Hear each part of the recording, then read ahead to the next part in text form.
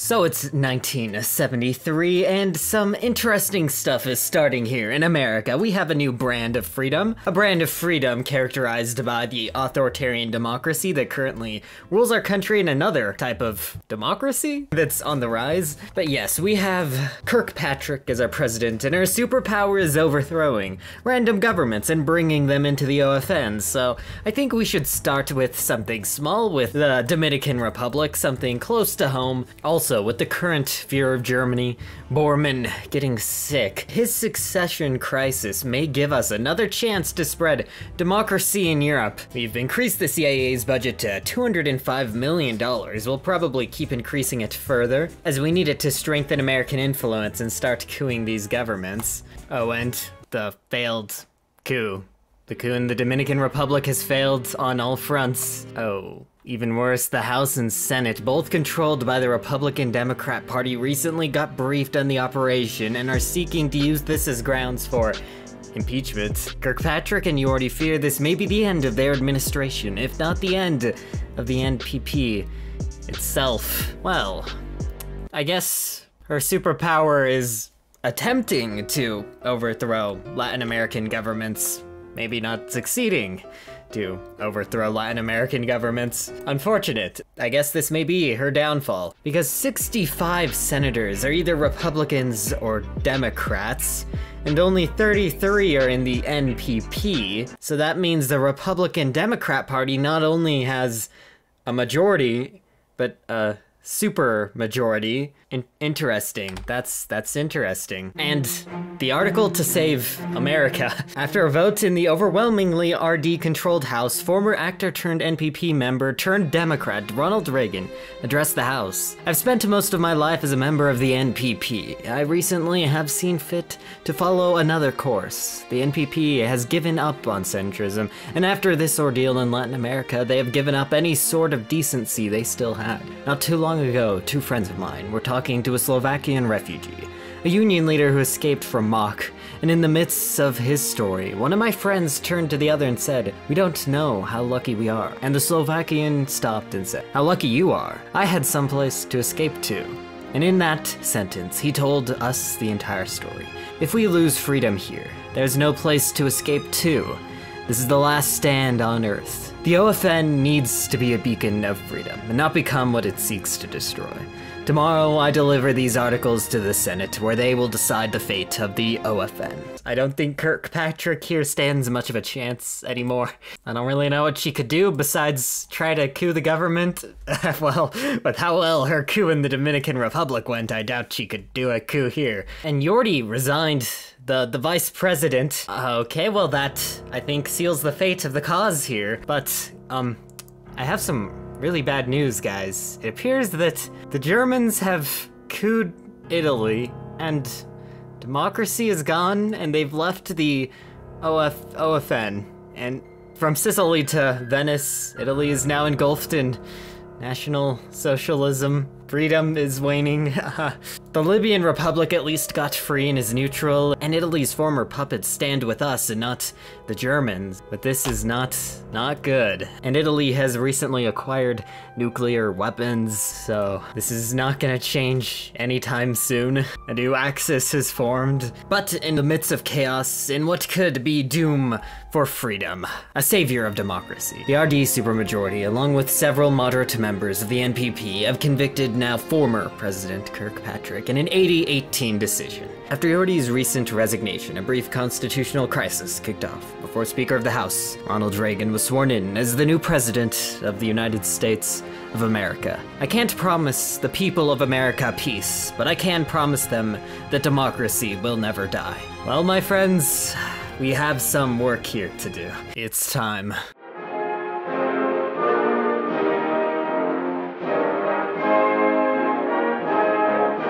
The time to sit around and watch the Germans take over Europe is no more. Under the new administration, we will send letters to Mexico City, Bombari, Delhi, Free Indonesia, and the Republic of Scotland. Because if a member of the OFN can be destroyed, then everyone can be destroyed by the terrors that Germany brings upon this world. Former presidents have decreased the debt, but our military has become nothing but rubble. We've increased our construction to the max. We'll now start building up a military industry like no other. The Germans have 300 to 400 divisions in the field, with over 200 military factories, while we only have not even 30 divisions, so we have a long ways to go here if we're going to have any chance against them. We're training several new Marines, along with elite infantry, to begin a possible invasion into Spain or maybe the English military command to liberate them, because the British, while they're no friends of the Germans, have been cooed by their military and are no longer friendly towards the Organization of Free Nations. Ireland and Wales may, however, be friendly, but they're well in the sphere of the English, so we stand no chance until something changes in London. The French state, which once again controls Algeria, can be usurped possibly by Free France, even though I guess they're friendly towards Free France? And now we must avenge the Spanish Republic, which lost during the Civil War, as we invade the Iberian Federal Movement. Franco, though he helped us during the South African War, is still no friend of democracy, and after destroying the Spanish Republic, there's not much forgiving him there, so we'll have to invade Iberia. The strategic invasion has to happen if we're ever gonna have any success against the Germans. We have some pretty good Marine divisions. I'd be surprised if they lose. They're not 40ths, but they're good enough. Spain needs to be in the hands of the Spanish Republic before Germany can threaten nuclear annihilation if we don't stop this.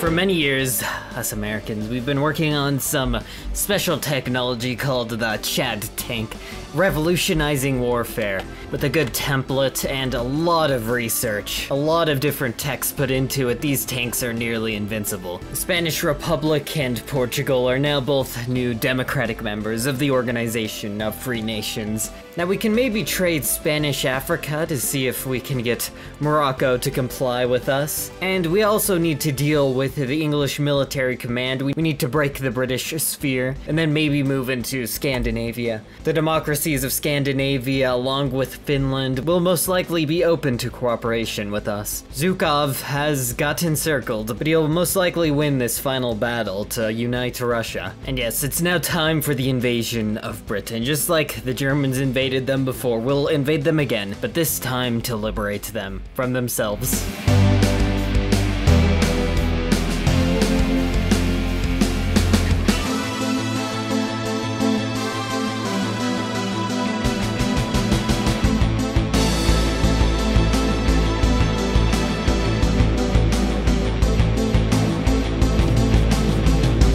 The rightful Prime Minister has been restored to power in England once again.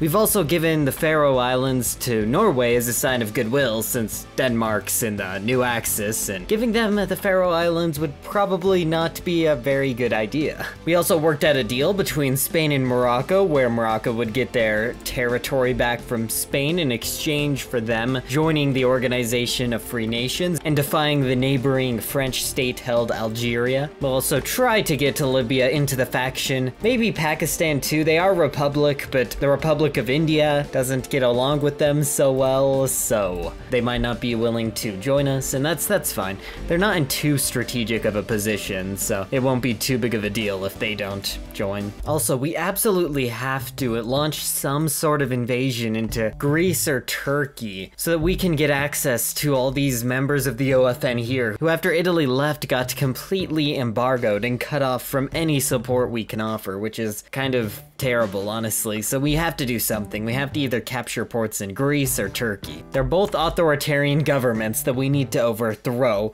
but Turkey is more likely to seek help from the Germans since they're National Socialists. And so now we'll begin the invasion of Greece. They're a perfectly neutral country, alienated from the Italians who owned them, alienated from Turkey, who controlled them during the Ottoman Empire. Now we are going to take over them, kind of liberate them, so that we have access to the Balkans here. We'll just make sure it's an extremely quick war, so that no one can intervene if they want to. Should end within days, though. They don't have enough divisions to really contest us. So while we were busy in Greece, the Italians and Germans in the new Axis took Libya back. Understandably, though, they just recently left Italy itself, and they didn't have any protection with the OFN. And I guess being protected by the OFN hardly matters anyways, since Germany easily got Italy after all. And unfortunately, Sweden is collaborating with the Germans, so they might not be as willing to help us out as I initially thought. But Germany right now is probably powerful enough to fight the entire world by itself and win. So we need another friend, a Mr. Zhukov. We need some sort of Russian threat like in the original war we lost to deter some of the German armies here. We'll just have to send some volunteers and help them win this because this stalemate is just going on forever along this river. Our good friend General Burton and the Chad tanks here doing a good job. They can break through the forests here, but there's no way they're breaking through these mountains. I can't win a single battle in them, which makes sense. Tanks through mountains doesn't work out so well. So the French state, under order of the Germans, is completely demilitarized. Nothing but a puppet. Well, I guess technically not a puppet, but pretty much a puppet. They have no military and they're having an economic meltdown right now, so they're not in the best situation. So I think it's ideal that we stage something here. Maybe restore some form of France, even though Paris and Paris are completely off limits here, because we have a pretender to the throne of France, Charles de Gaulle, who has stood through thick and thin to try to liberate France, even though it at this point doesn't really seem like that's gonna happen for him.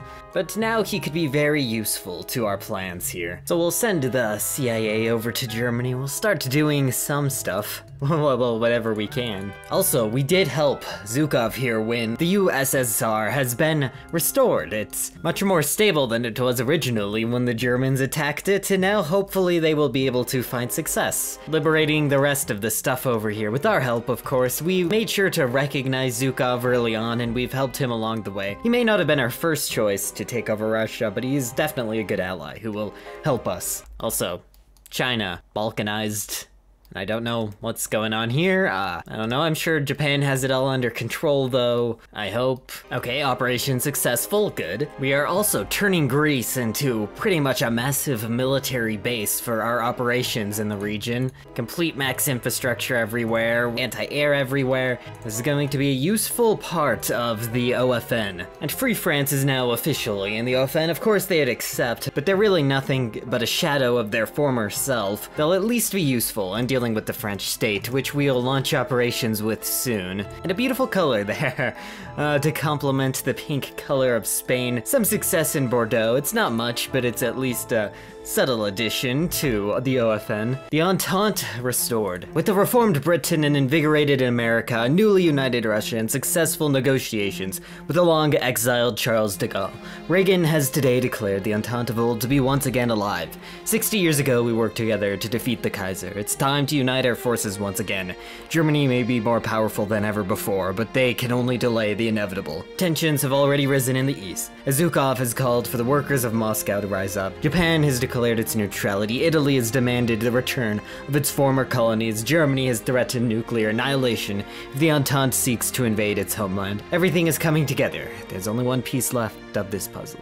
The one man who can destroy the Reich. Heinrich Himmler.